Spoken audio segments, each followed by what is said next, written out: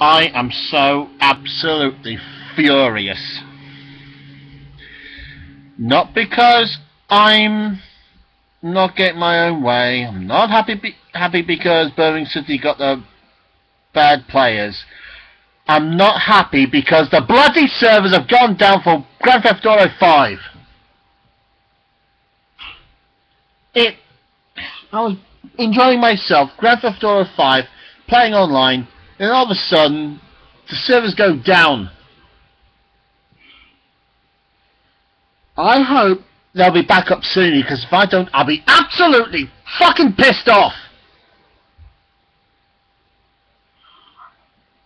It'll drive me round the bend to stop smashing your own face in. Fuck!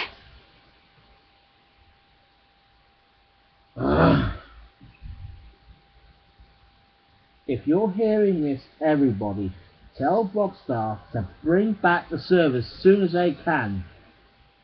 If you don't, I'll do something fucking drastic! Fuck! Fucking